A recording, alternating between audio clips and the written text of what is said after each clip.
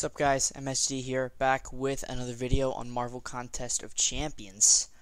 It's 5-star time. Guys, it is 5-star time. I'm finishing up some of the paths in the Mole Man expeditions, and if I go to the sigil store, I should be able to pick up 1,000 5-star shards, which in turn allows me to open a 5-star hero crystal.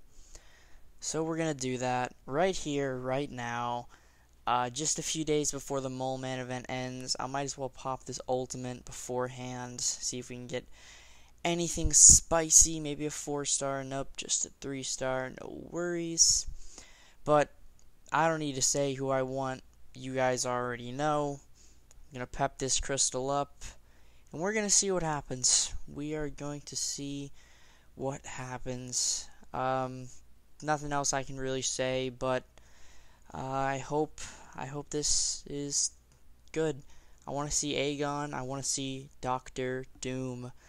So, we're going to tap it. I don't have very high expectations, and the 5-star I'm landing on is going to be a 5-star version of Phoenix. That's horrible. I don't need Phoenix at all.